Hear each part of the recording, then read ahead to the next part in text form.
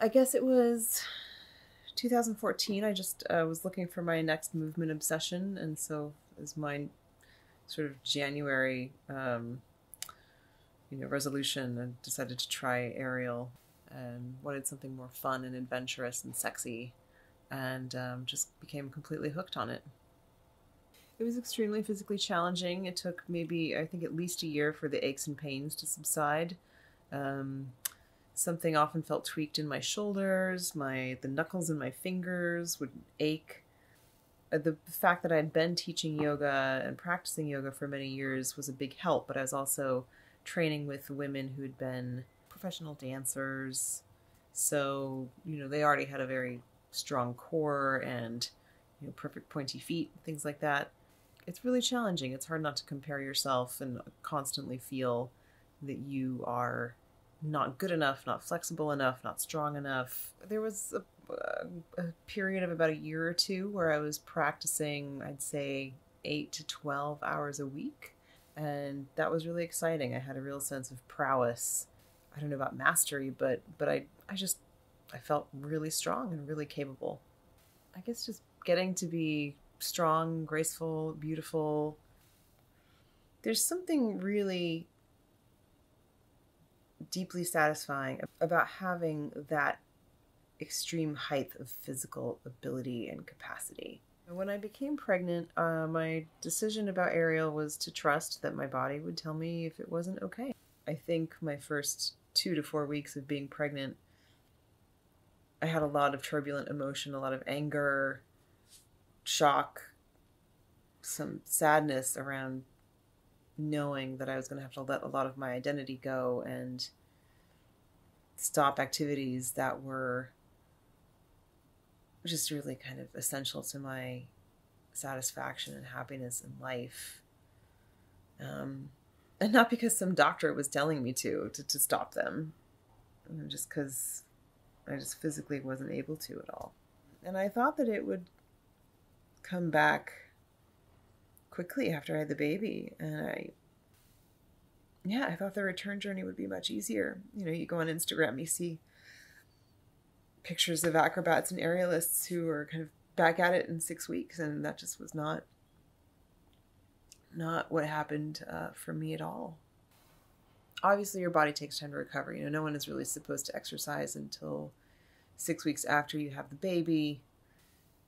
So throwing yourself upside down on a rope and throwing your legs open into a straddle obviously, has issues if you just pushed a human being out your vagina. But it took me... Oh, she's up. She's sitting up. My body just looked nothing like it had. I felt just like a big sack of organs that didn't know where their place was. And, I'd lost all my core strength. Couldn't do a pull-up at all. I thought that, and I know that weight is not the thing that you should be worried about if you just had a baby, but it does make it harder to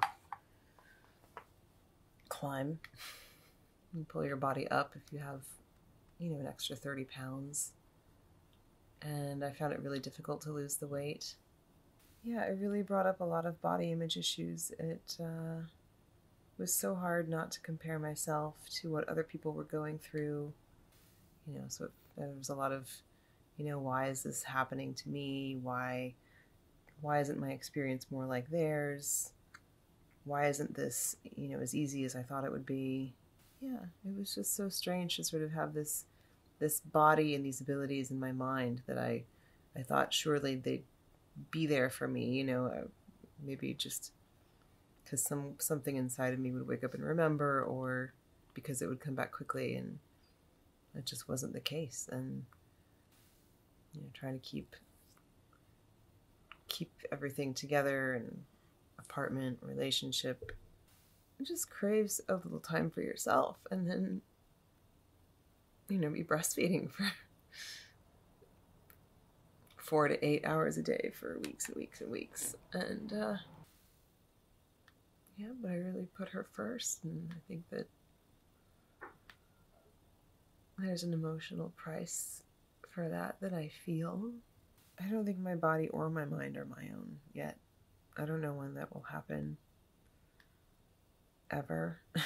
You know, people joke that it never happens after you have a child. I had some woman stop me on the street, you know, when I was carrying Alexandria for a walk in the park, and she was just maybe 2 months old, and she said, "Are you happier than you've ever been?" More exhausted than I've ever been. You know, maybe feeling love on a deeper level than I've ever felt it, but I wouldn't say happy necessarily. You know, you really crave some kind of integration of your former identity. At least I did, because I liked who I was a lot. It was really fun. And I felt like I worked my whole life to get to that place where being me felt so fun. I mean, it's definitely getting better. I feel like my body is sort of knitting itself back together. I can't quite do a pull-up yet, but I can do inversion climbs again with bent arms. Straight arm inversions are not back yet, but... Oh, she's sitting up.